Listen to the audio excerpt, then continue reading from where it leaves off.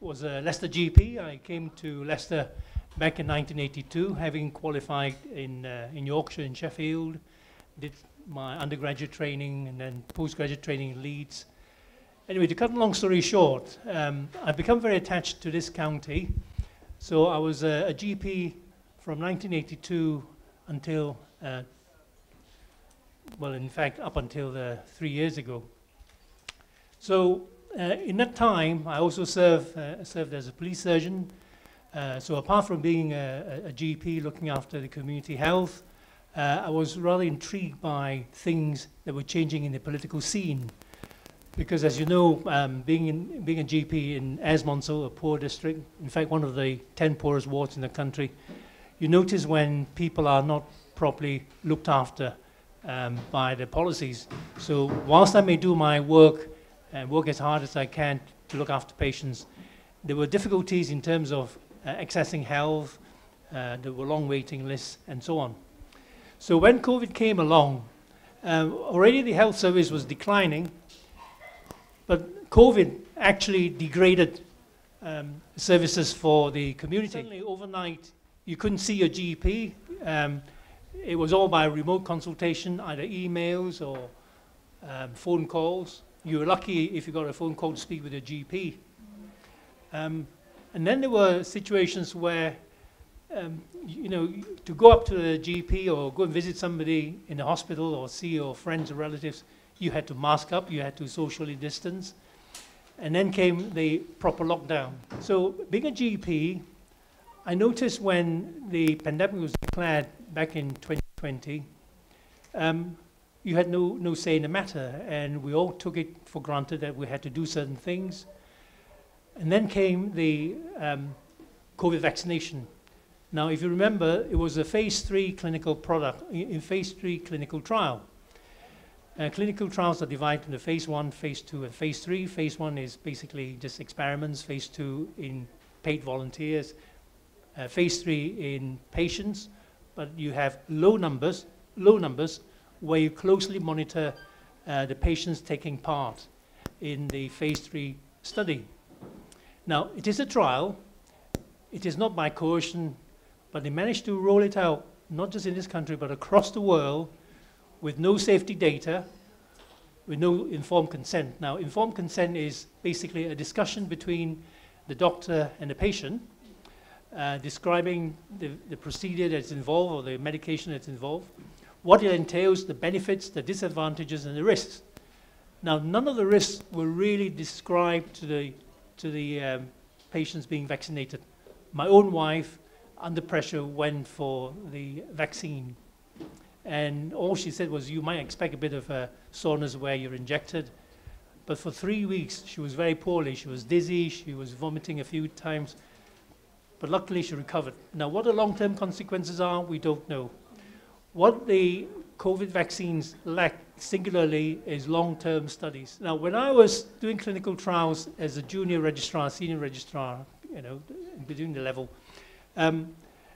I had to give informed consent. I had to explain to the patient, these are the things you would expect, these are the benefits we hope you get, and if there's any untoward effect, we'll take you out of the trial, and we treat you accordingly. But you make these risks known to people. And you also offer the alternatives. So if you didn't take part in this trial, and you might be heading towards the thing we're trying to prevent, how can we rescue you? How can we stop you? How can we recover you from the problems? So those are the three things. The fourth thing is obviously long-term monitoring. And none of you, I believe, has been monitored. In fact, whenever you've been given the vac, they'll say, just go away, and if any problems, talk to so-and-so. But you never can talk to anyone, because we know the health service has been very badly degraded. So that's COVID.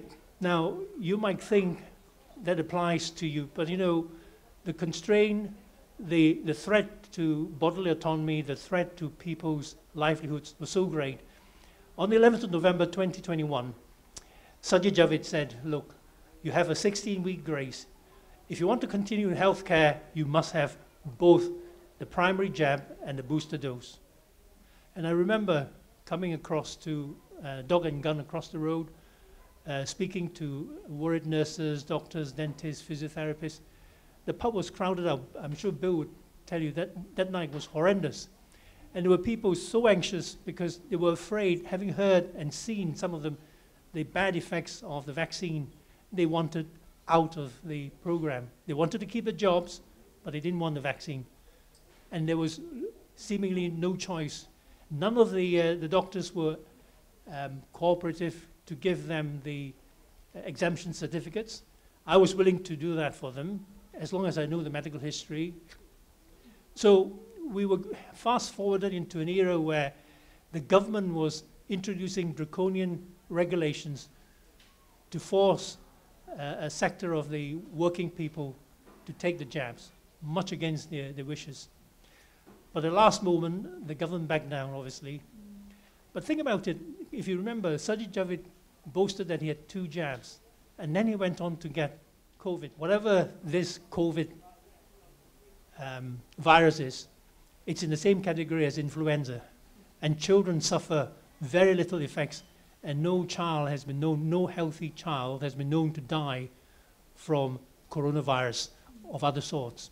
So why should we take the risk with our children and jab them with something which has no long-term safety data? And I can tell you this, the first time I saw a child, a 15-year-old child with myocarditis, when I was working in Nottingham QMC casualty, it was horrendous.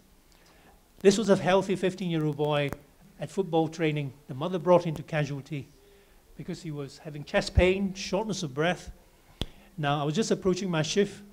The advanced nurse practitioner had done all the tests, oxygen saturation, ECG, blood pressure, everything, all the monitorings were okay.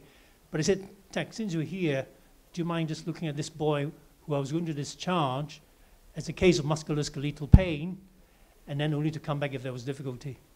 I said, well, if you're concerned, why don't we do troponin, D-dimer, a few basic things really, but the troponin was actually a marker for cardiac damage. And we sent the child and the mother outside for about an hour. Results came back. The troponin was 10 times above normal. And the nurse said, shall we bring the registrar downstairs to examine the child? I said, you do nothing of the sort. You've done the examination. We got the troponin results. You better send him across to the Trent Cardiac Centre at City Hospital. That's a case of myocarditis. It was the first time I encountered myocarditis in a young, healthy child. And that was 2 weeks after vaccination. We're doing this to our children. We're doing this to our people. No, we're not doing this to our people. Why are the doctors so complicit in the silence? Well, not all doctors are complicit. I've made my noise. I've been cautioned by NHS England. I've been reported to GMC. Both cases dropped. Now they want to retire. They say, well, we're looking through your records to see if there's any perpetration of breaking the GMC code or whatever it is. So they're trying to find problems for me. Well, the doctors have spoke up, like Dr. Sam White. I spoke with him on the phone. Dr. David Cartland in Cornwall. They've all been censured. There was a gentleman who's supposed to come and speak to you, Mr. Muhammad Adil, a surgeon. He was struck off, in fact. So these are very, very draconian attitudes of censorship. You know, they say follow the science. If we can't discuss clinical problems with one another, if we can't raise the issue with the public, what are we here for? We're here to look after our patients. We are supposed to first do no harm. That has been broken. So we are silenced. A lot of the medical profession who know then speak out. The others who don't speak up, unfortunately, they are brainwashed. Absolutely brainwashed, following the official dictate. We have Sunak Rishi agreeing to everything that the World Economic Forum says, because he's been a young leader with the World Economic Forum. A lot of the politicians in senior positions have been young leaders in the World Economic Forum. We are trapped. And there's only one way out. I don't advocate violence. I don't advocate revolution. We have one thing in this country, and that is the ballot box. And that is why, even in retirement, and 20 years away from when I was first a candidate, of a party that's gone way beyond what it's supposed to do for the people.